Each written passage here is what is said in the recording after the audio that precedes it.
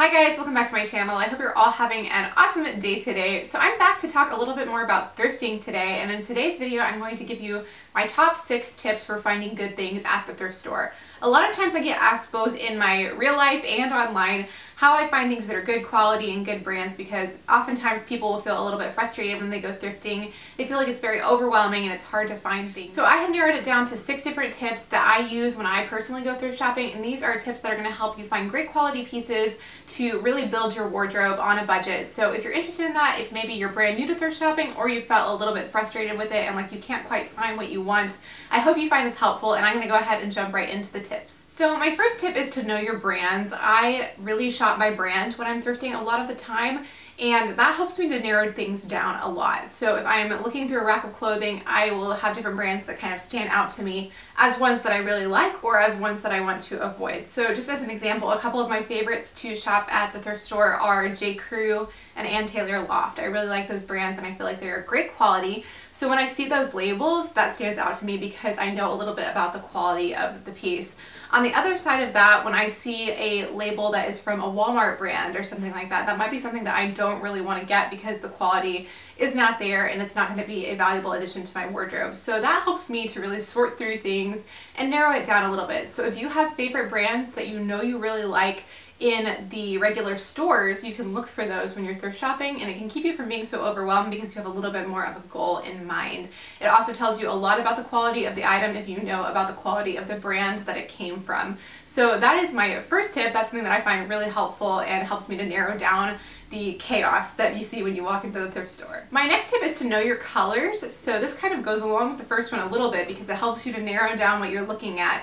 If you know what colors you like to wear and you wear a lot of, when you go into a Goodwill, it's usually sorted by color. And so that can really help you to look in specific sections and not feel so overwhelmed by how much is there. So for me, I know I like a lot of neutral colors. I also like dark red and I like blush pink. And so when I'm looking through those racks of clothing, that helps me to narrow down. I might skip over the yellow or the orange. Those are colors that don't look so great on me. So that helps me to really narrow down what I'm looking at and, again, not to feel so overwhelmed. I definitely shop by color a lot when I'm thrift shopping, so that's something to use. I don't know that all thrift shops are sorted by color, but Goodwills definitely usually are. Tip number 3 is to look at the fiber content and know a little bit about the fibers that make up clothes. This is something that you can research online, and I find that it's always best to look for natural fibers. Things like cotton, silk, wool. These are fibers that are going to last a lot longer in your wardrobe, and they look a lot more expensive than something like polyester. So if you're looking at those care instructions labels in the side of a garment, that's going to tell you a lot more about it. So I'm not saying that I never buy something of polyester, but I know the feel of wool and the feel of silk, and if I find those types of materials, I'm much more likely to try it on because I know that it's going to look more expensive and be more long lasting.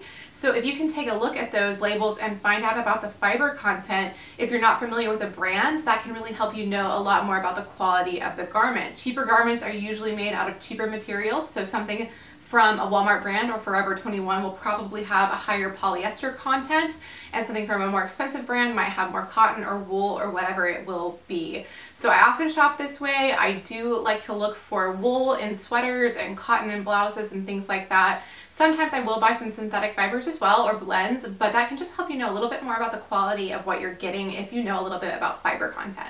My next tip is one that I was definitely really intimidated by at first, and I think that it kind of turns a lot of people off, but try the clothes on. I know this is kind of icky and gross a little bit to some people, and it definitely was for me for a long time.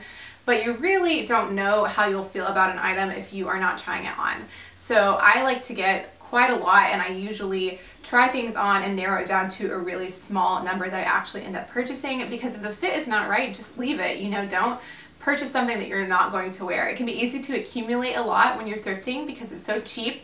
So make sure that you're trying things on and that you really like what you're getting, that you're happy with the quality and the fit, and that will make the thrifted items that you have in your wardrobe look a lot nicer because you'll feel confident in them and you will really like how they fit. So make sure you're trying things on. I know it can feel a little bit weird. You can wear, I usually will wear like a tank top or something so that I have kind of a layer between me and the kind of grubby clothes. So you can do things like that just so it doesn't feel quite so gross. But it is really important if you want to be sure of the items that you are purchasing. So I would really recommend trying things on. It is a kind of hurdle to get over, but it will help you a lot. My next tip with thrifting is to go more often than you do. If you don't feel like you're finding a lot, go more often. Usually they are putting new things out all the time, and you can find new stuff if you go, and it gets picked over quite quickly. So you might find that there's the same old stuff that's kind of lingered for a long time. That's because the new stuff is getting purchased. So if you feel a little bit like you're just not finding anything good, maybe go once a week. That's what I try to do, once a week or once every 2 weeks, just so that I have an idea of what's coming into the store and I have looked through different things and can try them on.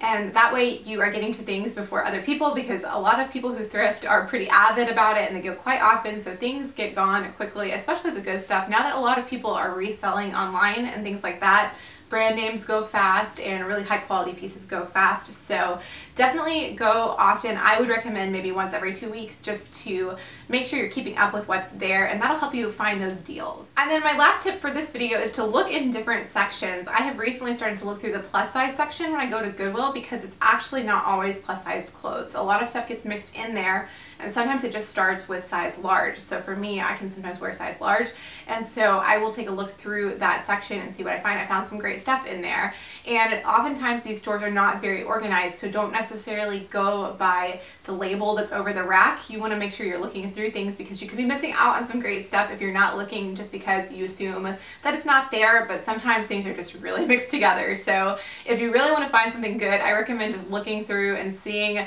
take a quick glance through it. Maybe I look through the plus size, sometimes I look through the men's section, and you can just look through and see what's available. And sometimes you'll find some great deals that you wouldn't have otherwise, so that's an easy way to just add a little bit more to what you're looking through and up your chances of finding something good. Alright guys, that is it for these quick 6 thrifting tips. I hope you found it helpful. Let me know if you have any questions about this, and I'll do my best to answer those in the comments. I'm thinking about doing a thrifting Q&A in the future too. So if you have some specific questions that you'd like me to answer there, let me know. You can either DM me on Instagram or let me know in a comment here, and I might put some of those together for like a most asked questions type of video. So let me know if that sounds interesting to you, and let me know if any of these tips were helpful. If you're going to try one out next time you go secondhand shopping, I would love to hear about that. Let me know how it works out for you. That would be great for me to know. I really hope you enjoyed this. If you want to watch some more thrifting videos, I have several thrifting vlogs and hauls on my channel, so I will link to some of those in the end card here that you can check out. And if you're not already subscribed and you like thrifting and this kind of thing, I would love to have you subscribe to my channel. You can do that by pushing that red button down below this video. That would mean a lot to me, and I would love to have you join. Thank you again so much for watching, guys. I really appreciate you taking the time to spend on my channel each Monday, Wednesday, and Friday, and I will talk to you guys in my next video. Bye!